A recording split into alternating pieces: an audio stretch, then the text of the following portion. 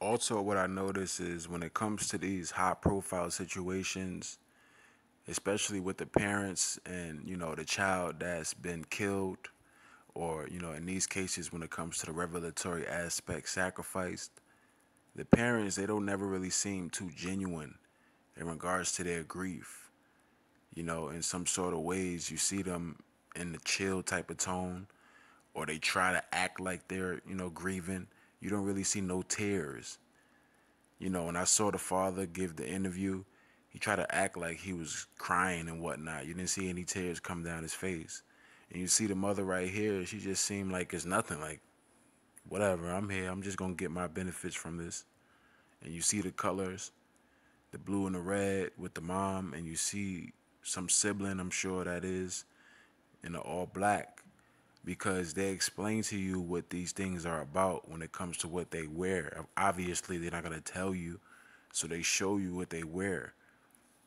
Just like in the other segment where you saw them and you saw the mom in the all red, you saw the dad with the blue and the black and the white to let you know what it was really about in regards to the color schemes. And also, them on a checkerboard floor, the Masonic checkerboard floor. But I just wanted to show this image here, not only to explain the aspect of the colors, but just, you just see the nature in which the mom is just chill. She's not even like sorrowful or grieving or anything like that. In none of the interviews, you don't see her crying at all. Like, for your daughter to be killed in this way, I wouldn't even be able to hold my composure. And she's just like chill about it in every interview. So it's just something to see. It's just something to look more into in regards to looking through it or seeing through it. And also just this whole aspect where it's like, you don't really see any cases like this where someone, you know, a woman or just anybody in a group of friends, they go out, they go out to another country and what have you, and they spend a little vacation, and this person gets set up in a way that she does. It's so odd. It's so weird. And it just lets you know that it's more than meets the eye. It's big business. That's what it's really about. And a lot of people, a lot of silly, incredulous, you know, easily misled people who don't really understand what this world is about because they don't really want to tap into the spiritual realm, or they don't really understand the spiritual aspect and how to grasp it. They want to laugh and gainsay and whatnot. You got to understand what this world is about, especially in these last days. If you claim to be so spiritual, then you have to understand how to grasp things spiritually, especially when it comes to what you see. It's not about the tangible, it's about the intangible. And when I say what you see, I'm just talking about what they show you on a level where they communicate other than, speaking. They communicate to you on many different levels, and that's how you pick it up. You know what I mean? You got to understand, like, you have these interviews on these high profile segments, these high profile networks with these high profile people. You on TMZ and whatnot. I know this is a big case, but it's one of those things that just screams Masonic. It just screams masonry. That's all it screams. Every time you have a situation like this, and the parents, they all over these different networks that's high profile, let you know what the parents are about. Trayvon Martin and his parents, his dad, high level Mason now. Someone who rose up in the degrees after his son was sacrificed. Sacrificed for Tammuz. Trayvon Martin was a sacrifice. That whole thing that played out was a script.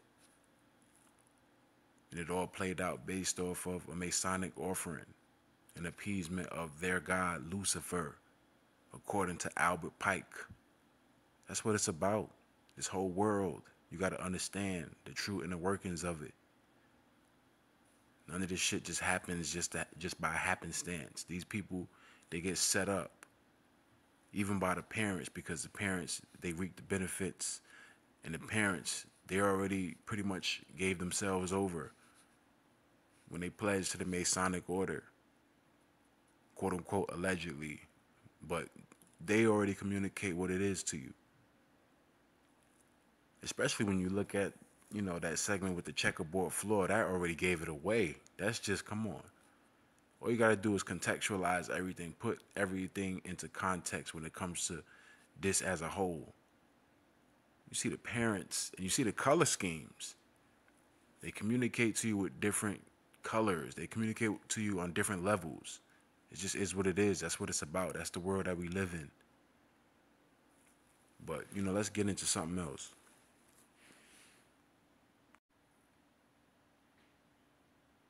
So, as you can see here, the checkerboard floor in the Masonic Lodge with the red and blue color schemes. The red represents blood as well as fire, and the blue represents air as well as water.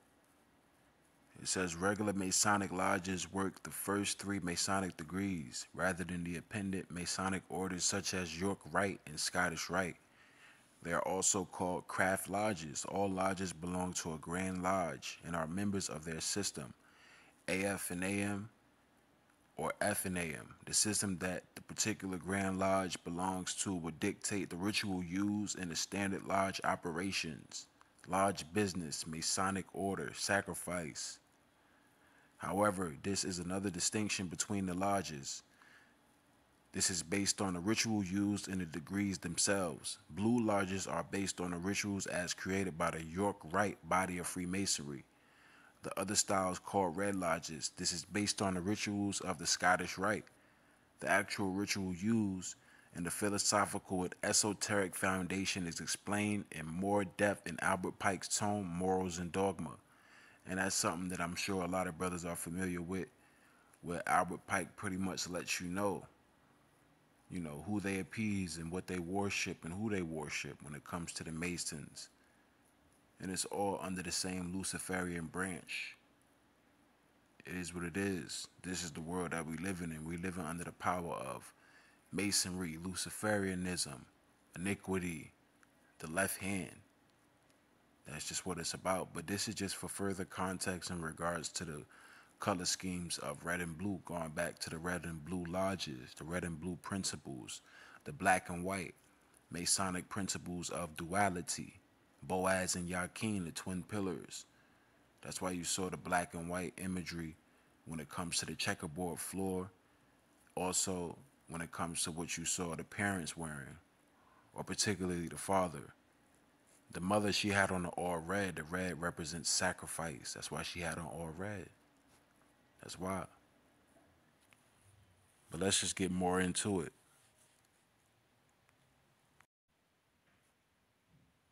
And when I'm talking about the mom in the all red, I'm just talking about her in the context of where she was at when she wore the all red. Obviously, they want to give off that left hand significance in regards to the conveyance of the color schemes. So she wears all red in the segment where she does the interview on the checkerboard floor, along with her husband who wears the blue with the black and the white. She has the all red because the red once again represents sacrifice. That's what the red represents. So in this case, it's about the communicative aspect. They letting you know what it is. You just got to pick up on it.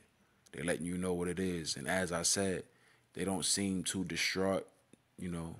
They seem very composed and chill about their daughter dying in the fashion that she did. The video gets leaked. All these people come forth and do all these videos. It's obvious what this, what it's about. Like, why would you do all these videos? Like, why are you getting on live explaining yourself? Wouldn't you want to, hide yourself if you're a suspect in a murder? Like, it doesn't make real sense. It's so weird. But I just wanted to go into this excerpt from Albert Pike's tome in regards to, further contextualizing the Masonic aspect. So it says, that which we must say to the crowd is we worship a God, but it is the God one adores without superstition. To you, sovereign, grand inspector general, we say this, and you may repeat it to the brethren of the 32nd, 31st, and 30th degrees. The Masonic religion should be, by all of us initiates of the high degrees, maintained in the purity of the Luciferian doctrine. If Lucifer were not God, would I deny the God of the Christians, whose deeds prove cruelty, perfidy, and hatred of man, barbarism, and repulsion for science? Will I deny in his priests culminate him, letting you know this is the person that we regard in high esteem. This is the person that we put on a pedestal when it comes to their veneration of their god Lucifer. The Masons worship Lucifer. When it comes to this world, the higher levels, the upper levels, these celebrities, these entertainers, they're high level Masons. They're Luciferians. That's what it is. We see it a lot. We already know this. We already know this. We know this already.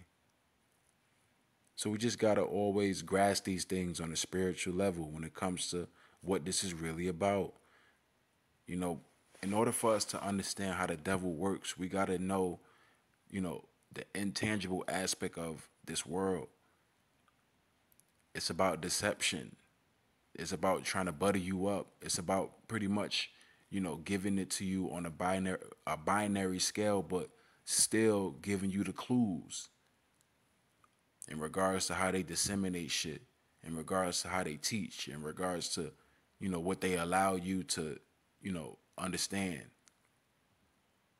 You got to understand how the devil works. The power of the devil is all based in, you know, pretty much subjugating your understanding of how to have a clear mind, because you all caught up in the black and white. You're not necessarily caught up in the context. In order for you to clear your mind, you got to be able to sit back and quiet yourself and humble yourself and understand how to look at things from a different perspective, or just see the different shades of gray, see all these different sides to things. But it's more so just about the spiritual aspect. I know I'm going on a tangent, but it's more about the spiritual aspect. In order for you to really understand how this shit work, I'm just going to cut to the chase. You got to understand the Bible. When you understand the Bible, when you understand the Most High, you understand everything that's in front of you.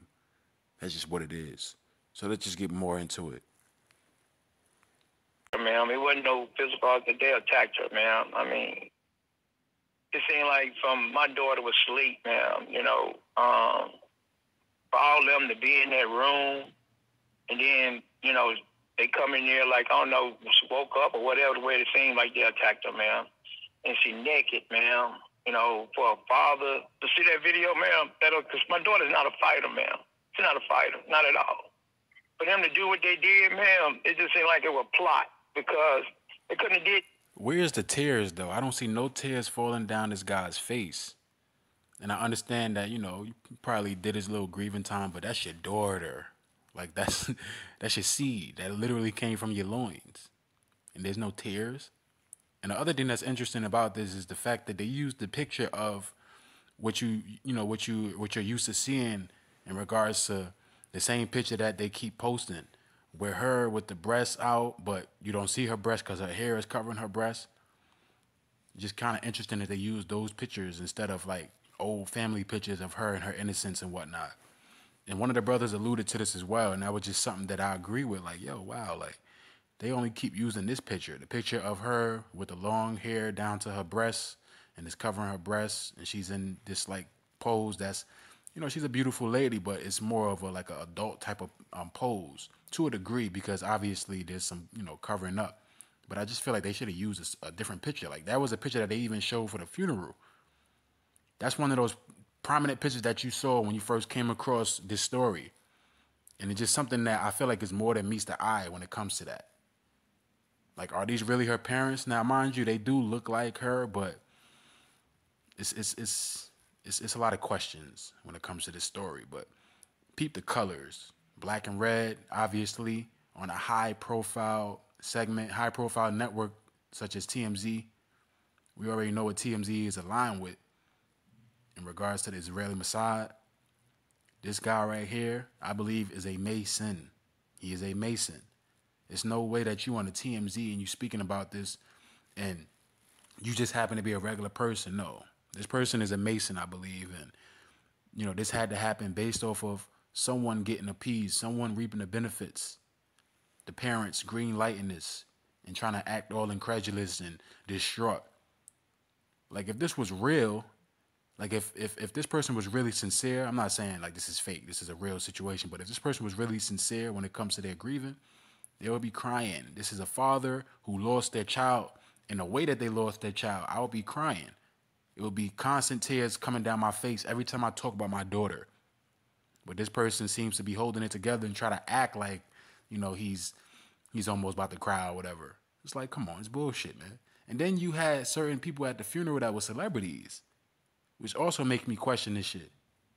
Then you have the aspect where the white horse representing the mother goddess Epona. Then you equate that with Her Loss, the album by Drake and 21 Savage.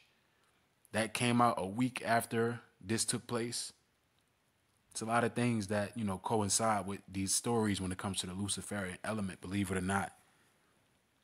That over here, man. They couldn't have did over here. They couldn't have did that over here, where her friends, all her friends are. It wouldn't have went down like that, man. They don't realize, what they done done, man. They just robbed, they just put a hole in my heart, man. That was my only child. I'm just heartbroken, man. I can't even be a granddaddy. Can't even walk down the aisle, man. Can't even hear a voice. Can't even say daddy. Mom, can't even say daddy. Can't even say grandma. Y'all just don't know. Y'all just don't know what this done to me. Just don't know, man. You just don't know. Just don't know. Just don't know. No tears. I thought she'd be burying me. Not me burying her. What do you hope happens in this situation when it comes to getting justice for your girl? They get charged for it, man. And they go back over there and do the time. Because that's where they did the crime at. And they left her there, man. They left her in that house, man. They left her there for the maids to find her. Don't you know how much of pain my daughter suffered for the injuries, that she took? She was smaller frame, man. For them to sit there and try to get her no help or nothing. I just want justice, man. I'm just angry, hurt, sad, all in one, man. All in one. And I've been dealing with this from day one. When I got the phone call saying that she had passed, man, It's just something that's just a little fishy about this dude and the parents as well. You see them on all these high-profile networks and let you know what this is really about. It was a sacrifice. That's all it was. As you can see right here, the white horse, and the white represents sacrifice. That's what the white represents. When Kobe Bryant passed away, in the aftermath, you saw LeBron James in the white hoodie and you saw Dwayne Wade in the white hoodie. It represents sacrifice. It represents that spiritual element when it comes to the transmigration. But you see the casket, it's like yellow and pinkish. We already know what the color yellow represents. It represents that enlightenment aspect. And you see the yellow theme when it comes to this story a lot, especially with the photo where you see her and her friends, or whoever those people are, one of the girls throwing up the horns, and, in the background, it's the yellow. In the foreground, you see a lot of them wearing black. So it's just a lot of elements to this story when it comes to the Luciferian angle. And it's not to say that they did that on happenstance, but the people that push this story, they know what photos to use so it can match up with the Luciferian angle.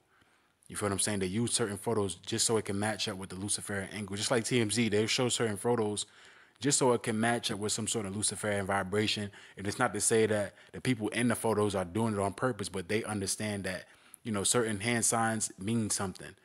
Because sometimes somebody may throw up some shit and not necessarily do it on purpose when it comes to, trying to give off some sort of vibration.